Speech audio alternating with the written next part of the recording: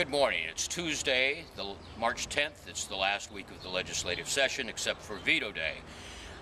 The state bar is essentially done with its work. We've passed, and the governor has signed the voting trust bill, the cross-credit and shared parenting, and also the charging order in LLPs.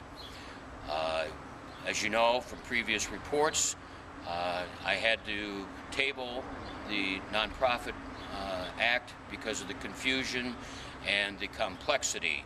I've been working, and I've got a number of amendments, and I've given them to LRC, and I'll be meeting with the Business Law Committee and the Subcommittee on Nonprofits in April, and we will develop cross-table references, and we're going to incorporate the necessary amendments that I learned of during the process of the session.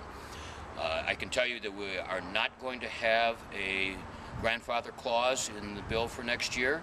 The existing nonprofits can have a choice. They can continue to act under that ancient 1965 Act, or if they're willing to amend their articles and bylaws to incorporate the transparency and accountability that the new Act, Revised Model Act, brings, then they could also take advantage of the additional options that the new bill will afford them.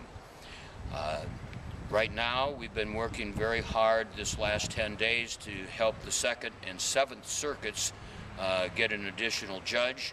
I can tell you, even though the legislators don't know it, an amendment's going to be offered to a certain bill this afternoon in an attempt to push the issue to a conference committee where the two bodies, the House and the Senate, can hopefully come together, find the money to fund those two slots and proceed.